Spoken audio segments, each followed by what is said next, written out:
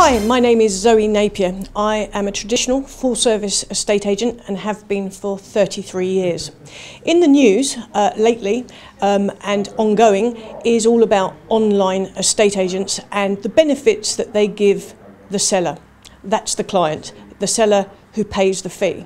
Now, there's a lot of conversation on property industry news that the online agents don't actually charge a commission, and I think that that's right. I don't think they do either. I think they charge an upfront sum of money.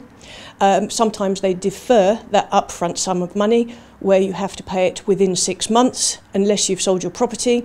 But basically, we're looking at the benefits and the deficits of going with an online agent. Now, if we can take a hypothetical situation and think about Kevin.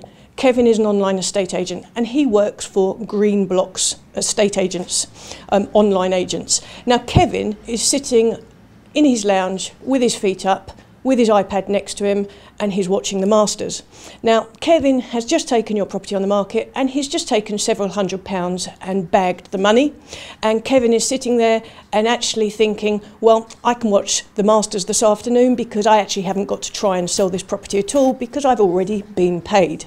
And I've already signed up the client and I'm going to get paid anyway. So Kevin's really not that bothered whether you sell your house or not within the time because you have to pay anyway. And Kevin really isn't that bothered whether you get the best price for your property or whether you undersell it, because at the end of the day, he hasn't really got to negotiate very much because he's already been paid. So really, from Kevin's point of view, whether your sale goes through or not, it really doesn't matter because he's going to get paid within 6 months unless your house sale goes through.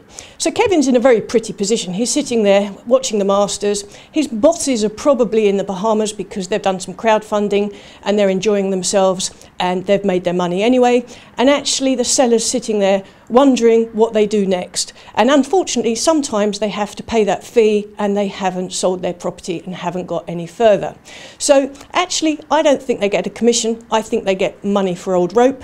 And actually, the full service agent does provide a proper service that actually does try and negotiate and get the best price. And that estate agent will only get rewarded if they sell your property, and they will get rewarded by the best price they get for you.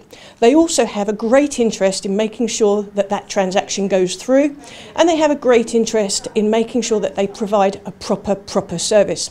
So the good thing about online agency, it has actually made all the proper full service agents look at their service and make sure that they can offer the best possible service they ever have.